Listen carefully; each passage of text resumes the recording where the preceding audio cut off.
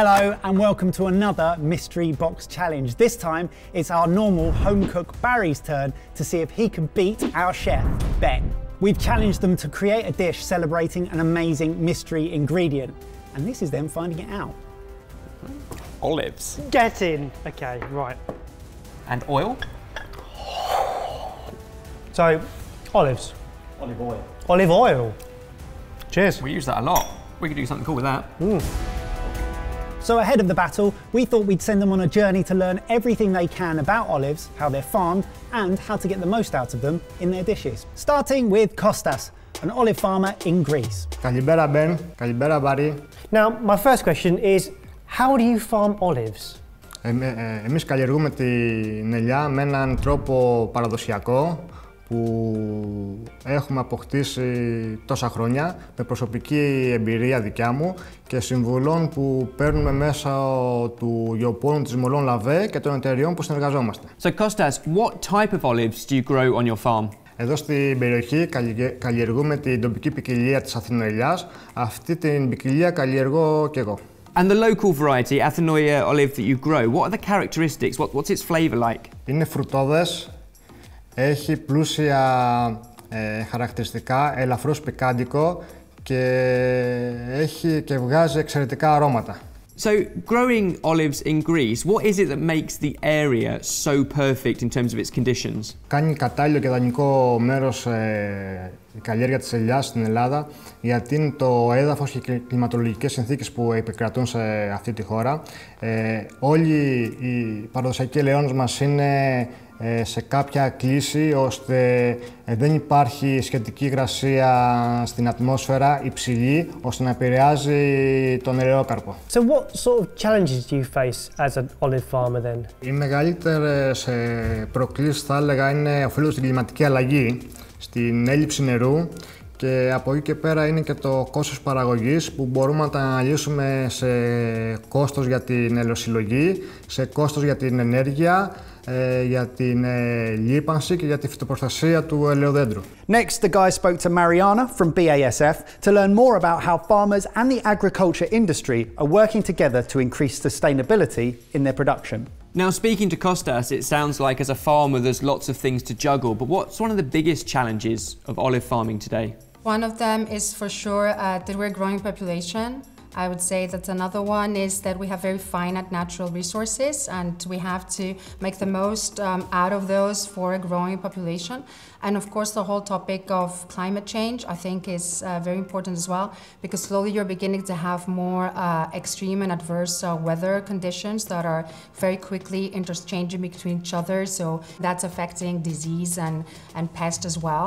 But of course the important thing is that we're here to, I think, work together to find a solution, and we have to be optimistic with science about the future and innovation. This is what also the part of the BASF farm network is about, because we realize we can't do things alone. So you have to find the right partnerships to be able to make a difference. Next up, we sent the boys to Borough Market to meet Mariana from Olivology. Hi Mariana, Hi, nice to meet you. I'm Ben, this is Barry. Welcome to Olivology. Nice to meet you. We're going to do some olive oil tasting today. But first, we're going to cleanse your palate with some olive leaf tea. Yes! Olive tea? Olive leaf tea, yes. Oh, that's beautiful. Olive oil and olives are one of the key ingredients of the Greek diet. Everybody in Greece uses extra virgin olive oil for absolutely everything, from salads to roasting, grilling.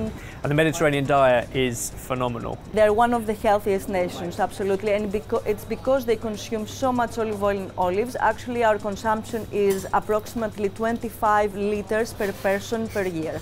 So It's like a bathtub. Sorry, what? All of the olives have been hand-picked, hand-selected, transported to the olive press within a few hours of being picked, pressed at a really cold temperature as low as 18 degrees, which is extremely low because you get so little yield compared to what you would have if you use temperatures up to 27 degrees.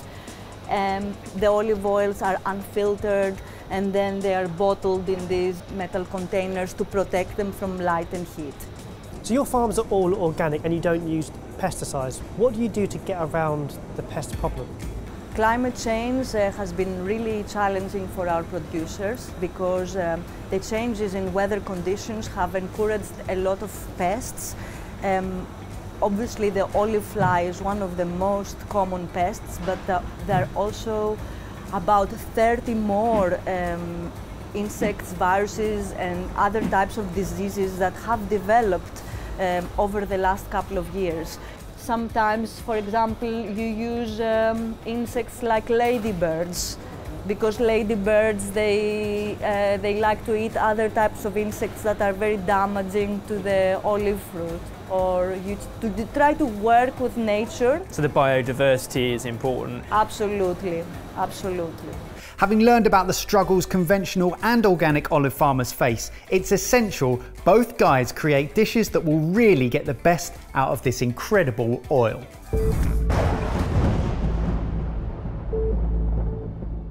Everyone happy? Everyone excited? I think so. I mean, yes! Yes, I am. That was nervous excitement if ever I've seen it. Lads, your time starts in 3, 2, 1, go! I'm going back to basics. As traditional as I think is possible from the studio, I'm going to do a meze platter with some phenomenal olive oil bread to dip into a homemade tara masalata, and on the side dolma, which is vine leaves wrapped around citrusy, herby rice. Every element celebrates the olive tree. So the bread dough is using 00 flour, so it's like halfway between strong flour and plain flour, yeast, salt, but the key here is lots of the olive oil. So it goes into the dough, and then later on as you bake it, it gets fried almost in the oven in more olive oil. This is going to be so chilled today. It's just, there's a few things that are time sensitive, there's a few things that take a while, but there's no stress. What are you making, Baz? Are you ready for this? Because I'm not sure I am. I am making an olive oil ice cream sundae. It's got olive oil ice cream and chocolate ice cream with a chocolate chip focaccia and some delicious olive jam. Oh, not forgetting some honey feta on top as well. It will all make sense. Just trust and go with me. What I've done is I've whipped up a very basic ice cream base, which is double cream, condensed milk and vanilla. Then I'm splitting that into two and then flavouring one with dark chocolate and oregano, and the other half I'm lacing it with olive oil. Ebbers, what do you think of that? I think putting herbs into savoury dishes is awesome and sensible. Putting it into sweet dishes is on the cusp. Putting it in chocolate is really nice. I've never heard of oregano in dark chocolate. Right, now, I'm not using the word hypocritical lightly, but can I take you back to the last time I was in one of these videos and I said, tomatoes work really well with basil, which works really well with ricotta. I'm going to make a ricotta cheesecake. And Baz, I think what you said was, it sounds like a salad. Yours sounds a lot like a salad. A nice soft squidgy dough. I'm going to leave that for a proof of about an hour in this lovely warm studio. In a generous glug of olive oil, I have sweated off white onion, diced, spring onion and garlic, and now I'm adding in short grain Carolina rice. So it's a Greek grain. Toast that off, equal amount of water, cook it for about 6 minutes with the lid on. That's not enough water for short grain rice to cook, and that's not enough time because I'm gonna give it 6 minutes. But that's okay, because we're not fully cooking it, we're just starting the cooking process. The finish happens inside the vine leaves, inside of an olive oil broth. Cottage cheese, what are you doing with that? Shut up! Oh, that's looking pretty grim. Interesting you're splitting it before you've kind of perfected it. It's not pastry, you can't overwork it, Baz. Yeah, but you can knock the air out, can't you? That is going to be an indulgent ice cream. Yeah, you're right. There's a lot of olive oil in this, and I think this is where picking Mariana's 22 degrees olive oil is really important, because it was the most peppery of all of them. It was one of the strongest for me, one of my favourites, and it tasted the most of olives. I think that's really important in this ice cream, because it has the taste of olive oil. Looks a bit lumpy, Baz. It doesn't matter. Do you want to whisk it out? No, it doesn't matter. He's not corrected it. I don't understand why he's not correcting it. It's not hard to correct either, is it? He's putting fresh oregano in that as well. Okay, we're going into some trays and into a freezer. dill, mint, parsley, finely chopped up and then added to the cooled rice with lemon zest and heavy seasoning, salt and pepper.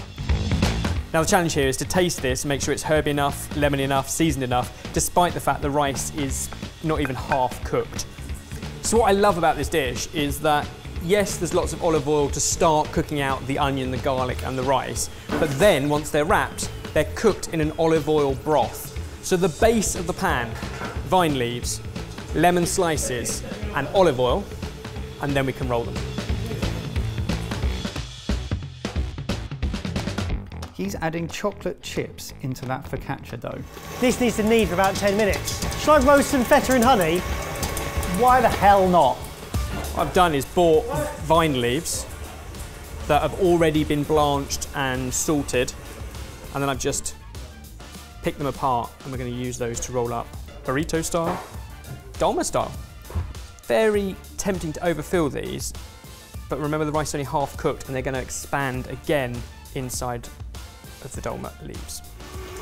Right, and that is my focaccia dough. It's been kneading for 10 minutes. It's laced with olive oil and chocolate chips. I now need to cover this and let it prove for 90 minutes.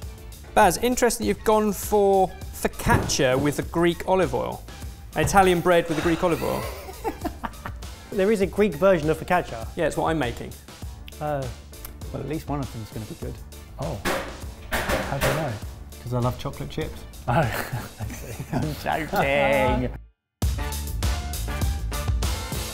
Now this is proved, it's going to go onto an oiled tray. I'm then going to put finger holes into it and let that prove for a further 30 minutes.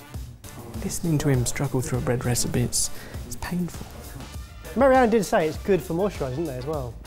Yeah, if you're wearing PPE, you should give Ben a massage. With them all wrapped up, I've wedged them into and onto the vine leaf and lemon base, then the olive oil, a couple of plates to weigh it down and topped up with water. So that's now going to heat and simmer for about 40 minutes. That will allow the rest of the risotto rice to cook out, they'll plump out and they'll take on more of that wonderful lemon and olive oil broth.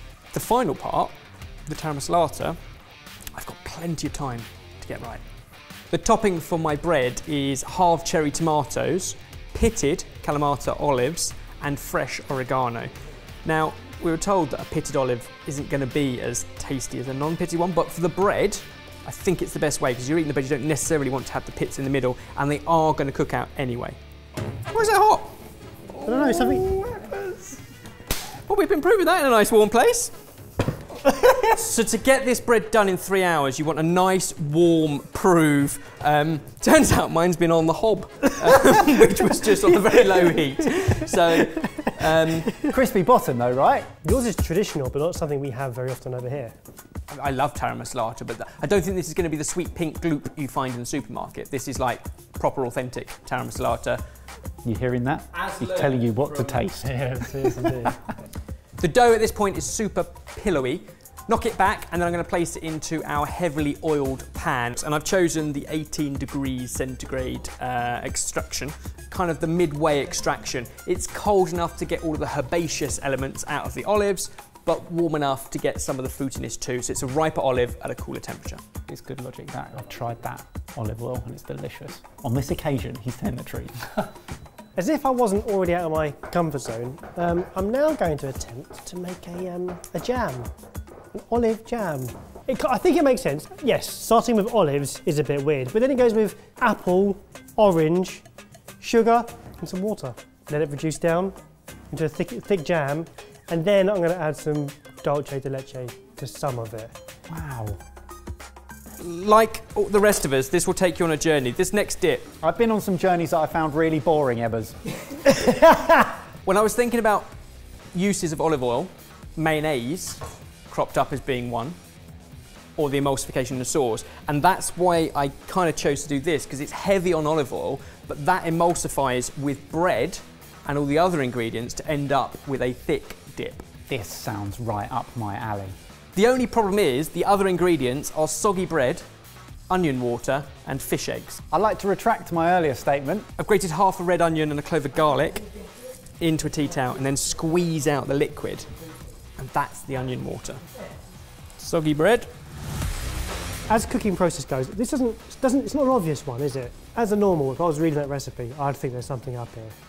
I think there's something up as a normal reading your recipe. Hey! There you go. How's your cheese and honey? That looks great. He's got away with that. Whew. It's now got to cool. This is some of the lovely smoked cod's roe that I picked up at Borough Market. Going to use that, blend it up with the bread that's soggy, the water that's onion and garlicky, and then when it's a paste, dribble in the olive oil a little bit at a time. And again, I'm going for the 18 degrees Celsius, so it is peppery and herbaceous, but also fruity. Then we season it with lemon zest, juice, salt and pepper. Barry, while you wait, tell me why you're using the type of olives that you're using for your jam. For the jam, well, the dark olives are sweeter than green olives. But I wasn't expecting him to answer that, and that's a great answer. Bread needs a bit of a poke, and then I'm going to push in cherry tomatoes, olives, oregano, drizzle over loads more olive oil, sea salt, and bake 200 degrees Celsius until it's cooked, about 20 minutes. This is so fishy. It's been 6 minutes and Barry's still washing the blender up to get rid of the fishy smell. Olive oil on top, bit of salt, some how do you say it? Demerara sugar on top of that, into the oven 30 minutes. These olive leaves make wonderful tea, very, very cleansing and refreshing, but I'm actually just going to use them as garnish around the plate as another nod to olive, and I'm also going to serve it inside an olive wood spoon. While Ben wasn't looking, I sneaked my focaccia in the oven.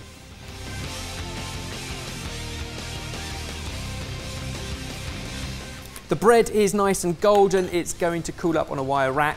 Mine has also just come out of the oven.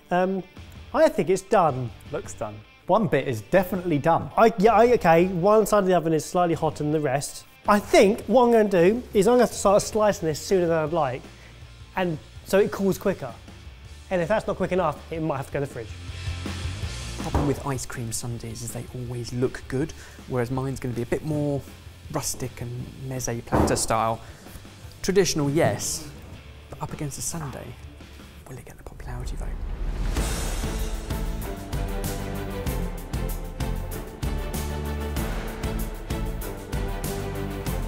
Guys, you have about 2 minutes to plate up. This drizzling syrup is not drizzling. 15 seconds remaining. Oh, even Ben's got a wiggle on now.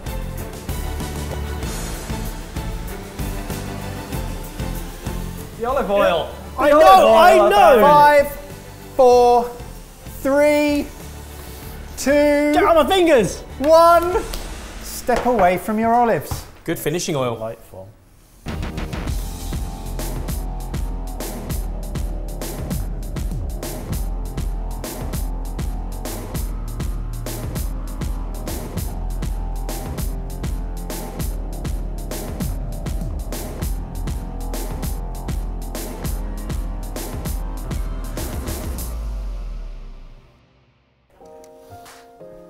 Well, these look great. You've got a tough job. Good luck. Thanks, mate.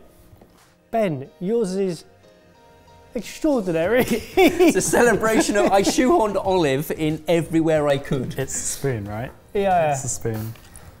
Oh, the spoon! It's weird, isn't it? It's weird, so you're spooning from a spoon. I just couldn't resist. It does look very impressive. Despite the spoon, it looks great. You want a seat in my taverna, right? The vine leaves look great, don't they? These look super professional. Cheers. For something that has so much olive oil in it, it doesn't feel greasy at all. The bread feels really light. The leaves are greasy, but in a really good way, like they're saturated with that oil, and you can really taste the citrus as well. They are easily the standout of that dish. And then the bread, really good. Garam masala. It's not fishy at all, or I can't taste much fish. It's just very creamy, and it's kind of got a lot of flavour. I guess maybe it's more olive oily than fishy almost. It's a strong dish to start. I'm looking forward to dessert though. Do you want to Take a bit and pass it on. Try and get a little bit of everything going on. So this is the olive oil ice cream sundae. You've got olive oil ice cream, you've got chocolate and oregano ice cream. You also have chocolate focaccia and a olive jam. I mean, you know I like weird desserts. You know I like savoury desserts, so you've played to my taste buds. And it looks fantastic. Cheers. Cheers.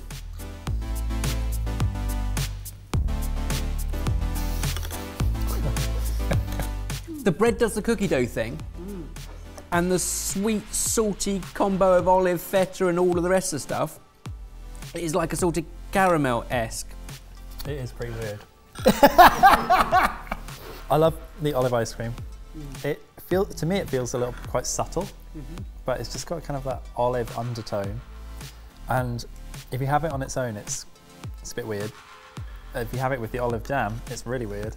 But then when you have it with the dark chocolate, suddenly it all starts coming together. And the feta, I really love the feta. I love like the little kind of bombs of salt. The bread is delicious, but it's a little bit weird on a Sunday. The brief was to celebrate olives and olive oil. I think I have a winner. And my winner is... My winner is Ebbers. Yeah. Tradition won it with a wobbly spoon! I really thought that! And I want to just make sure this is clear, despite the spoon. That's how good yours was. It was the vine leaves. It was those being cooked in the olive oil. Just absolutely nailed it. Well, thank you to everybody in BASF's team in Greece for setting us this amazing challenge and also helping us learn so much about olive oil and where it comes from. And talking of learning more, if you want to see Barry and I ask the experts more of your questions, then click in the link below and you can see the behind the scenes video. And if you liked this series of Beat the Chefs, give this video a like and we'll see if we can do some more. And one day, we actually might beat the flipping chef. One day. Have another dolma. It's so tempting right now just to like flick the switch, right? Oh, it is a little bit. My trousers. Going out this evening. He's not going out this evening.